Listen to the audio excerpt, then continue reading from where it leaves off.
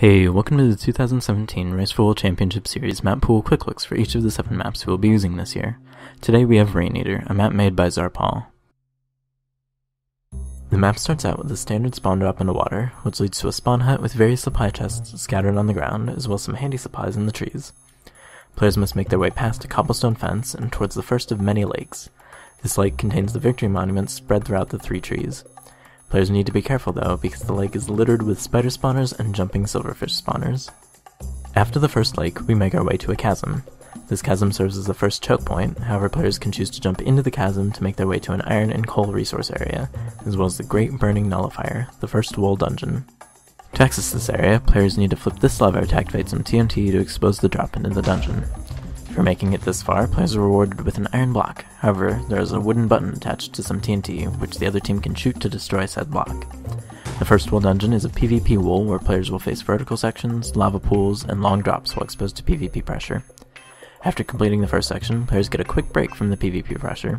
However, they must deal with mobs coming from spawners, as well as potential natural spawns. After that, players must face more vertical sections, more lava pools, and more spawners while being exposed to PvP pressure. However, once the last section is finished, players are rewarded with the green wool, as well as the bow of Pi, the Mercury god of infinity. Back on the surface, crossing the chasm leads to the ruin village. These houses contain various supplies ranging from enchanted tools to blocks to food to combat gear. Halfway through the village we reach a pyramid which leads to the main resources.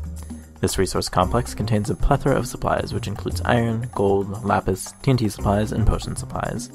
This resource complex is not completely bedrocked off, so it is possible to tunnel through some of the sections. Past the village we encounter another lake, with a temple in the middle. This temple is home to the second wool dungeon, a shrine to madness. This brutal PvE wool is filled with traps, spawners, and plenty of silverfish that all stand in the way of the wool box.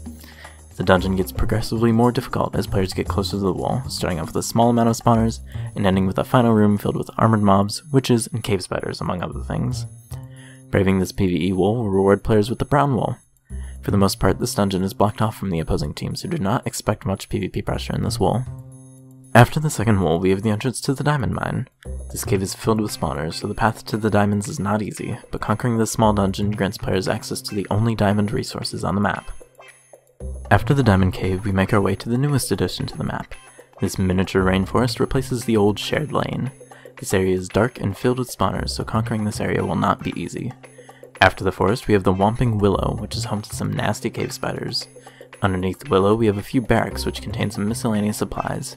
After the willow, we have a small ruin, which is littered with spawners. At the end of the map, we have the third wool dungeon, Malenchantments of the Necrosphere. This mixed PvP and PvE dungeon requires players to flip 6 levers scattered throughout the dungeon. These levers are guarded by various spawners, and for the most part are all exposed to PvP pressure from the other side. Flipping all 6 levers will remove the bedrock in front of the wool box and grant access to the black wool. This has been a brief and quick look at Rain Eater.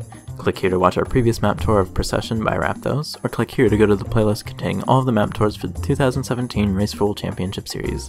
This has been a quick look at all of the maps in the tournament. Stay tuned for matches on these 7 maps.